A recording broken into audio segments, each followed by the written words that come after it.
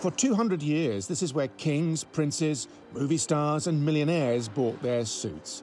Savile Row exudes history and tradition and, well, maleness. But that just changed. The deck is the brainchild of Daisy Natchbull. It offers everything the others do, just for women. No, we have a whole basement down here, yeah. She says she's reshuffling the deck of fashion. This street is steeped in history and heritage. It's known globally. It's the best in the business. So for us, this is kind of the mecca of where we want to be. Buy a suit here and you buy much more than cloth and stitching.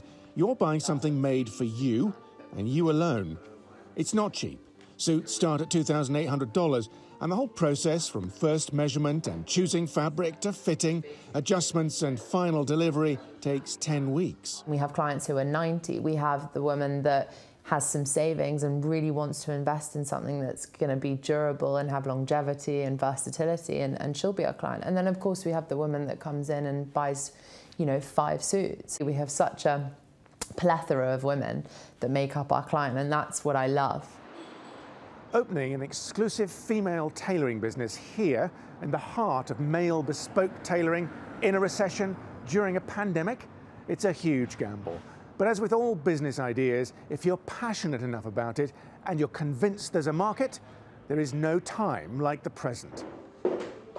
And so far, this gamble is paying off big time. The shop is a little shy about just how many orders are coming in, but it's busy and getting busier. Perhaps because the pandemic has made some women rethink their attitude to fast fashion. There's nothing like having something made to you, and I think it's been happening for a while, and the fashion industry has needed to change, and I think the pandemic's only sped that up. And people are really starting more and more to see the value in, as much as it's more expensive, investing in something that will last and stand the test of time, and become more conscious consumers and buying less but buying better. Despite the timing, this new business has defied the odds. There's a loyal client base, and thanks to social media and celebrity clients, booming interest from overseas. It's gratifying but slightly frustrating for a business so reliant on face-to-face contact. There are plans for online fittings, but people getting on planes again would be even better for an innovative business looking to turn a good start into a runaway success. Simon McGregor-Wood, TRT World, London.